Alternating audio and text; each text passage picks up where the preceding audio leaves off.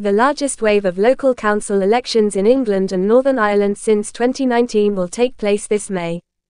On Thursday, May 4, 230 councils in England will elect some or all of their council members.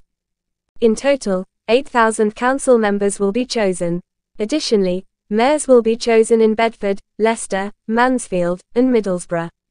On Thursday, May 18, 462 council seats in Northern Ireland's 11 councils will be up for election.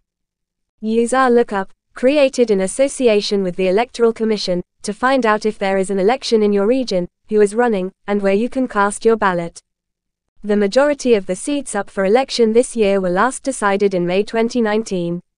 The majority of rural areas where the Conservatives retain several council seats will vote in 2023.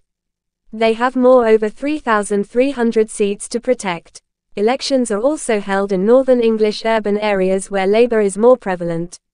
They have more than 2,000 seats under defence. The Liberal Democrats won more than 1,200 seats after their victories in 2019, and the Green Party is defending 240.